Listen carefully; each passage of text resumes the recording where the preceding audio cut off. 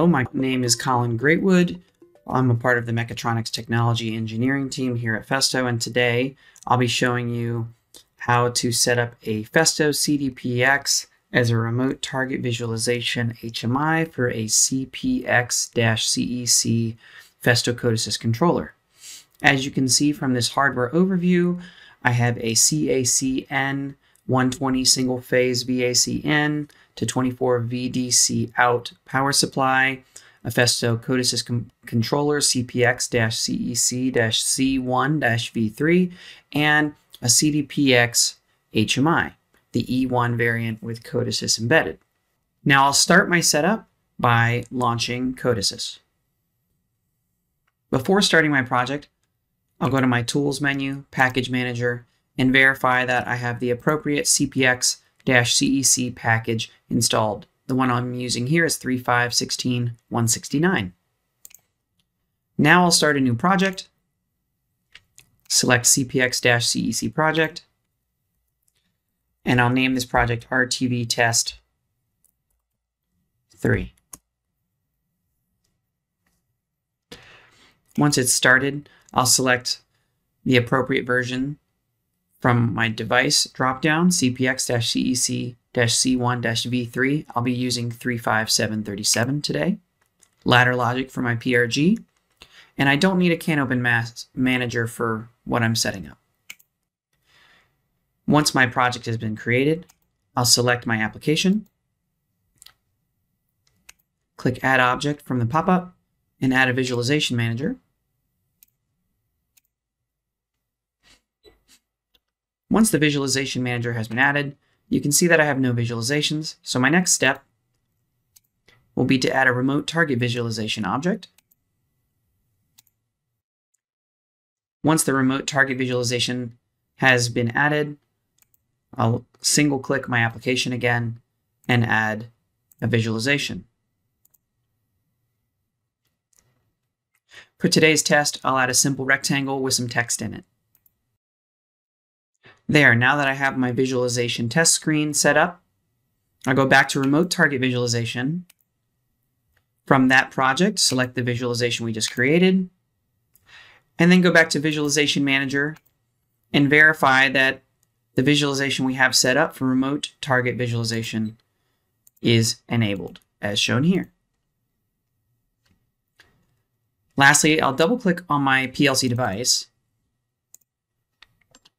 and then establish my communication pathway.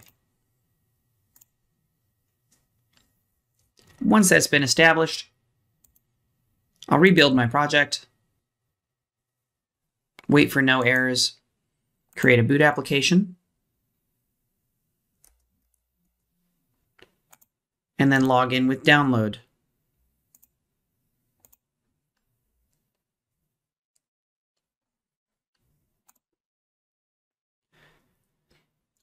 Great. Now the CODESYS side of things has been completed. I'll file and save my project. The last thing I need to do before moving over to the HMI is I'll open Windows File Explorer and navigate to this subfolder, the C drive, Program Files 86, Festo, Designer Studio 4.5, and the Application subfolder. Designer Studio 4.5 has to be installed prior to executing this. Within the application subfolder, there is a zip folder titled CODESYS RTV 3.5.17.0-3-linux-arm.zip. I'll copy that zip folder in its zip state to a USB drive. You can see I have one plugged in here.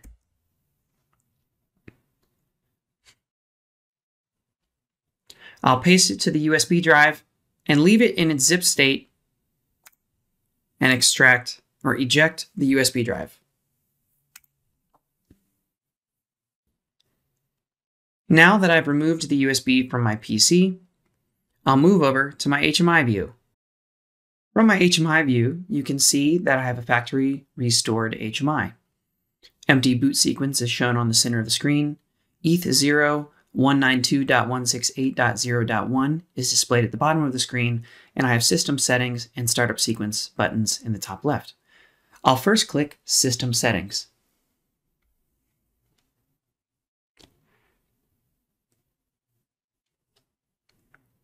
Since this is the first time I've logged into this factory restored HMI, I'm prompted to change the password for user.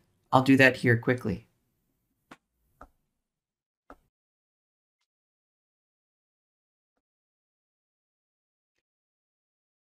I get a message that the password for user was successfully changed, and I'll acknowledge it.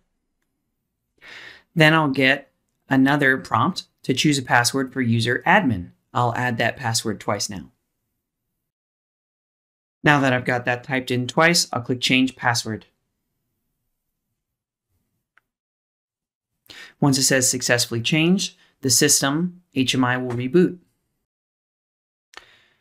Once it's rebooted, I'll click System Settings and log in as an admin user.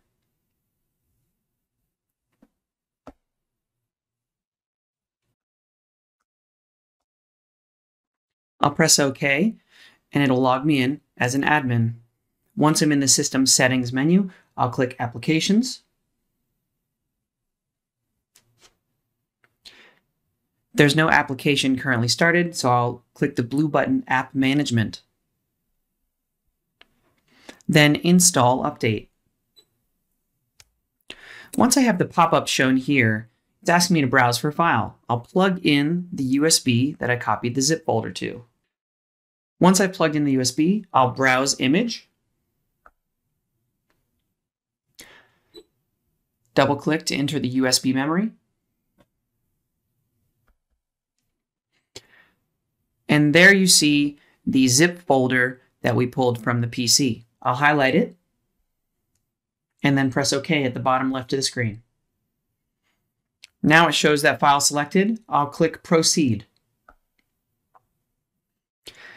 This will update your HMI to be able to support remote target visualization. Once the installation has completed, press OK. And the HMI will reboot itself. Upon startup as a remote target visualizing HMI, a network scan will be performed. If your CODESYS controller doesn't show up immediately due to power on sequencing, click Scan Network in the top right. Once the network scan is complete, you'll see a list of available controllers on the left side. You can see here I have CPX-CEC-C1V3. I'll highlight that.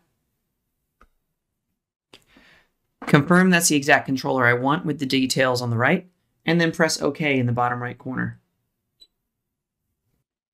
This will establish a connection with my CODESYS controller and pull any available remote target visualization, which you can see it's now showing the RTV test screen we created in our CODESYS project. There's one final setting that needs to be confirmed before logging out, is that this visualization as a remote target will start up as an automatic start with each power cycle. In order to confirm this, I'll power cycle my HMI.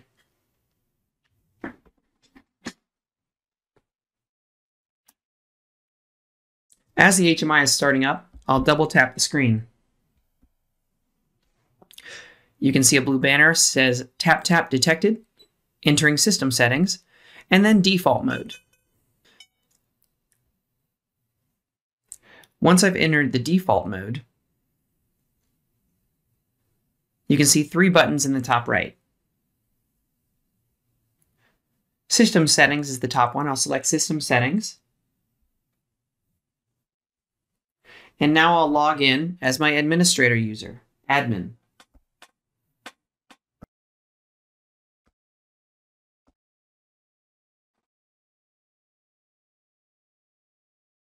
Once I'm logged in again to my system settings, I'll click the Applications menu. And now you can see CODESYS RTV is set up as an application and Auto Start is enabled. With CODESYS RTV set up for Auto Start, I'll return to the menu, scroll down, click Restart, Main OS, and confirm, press OK. Now the HMI will restart one more time. It will establish a connection with the CODESYS controller. and it will auto start with the RTV test screen shown here. Thank you for your time.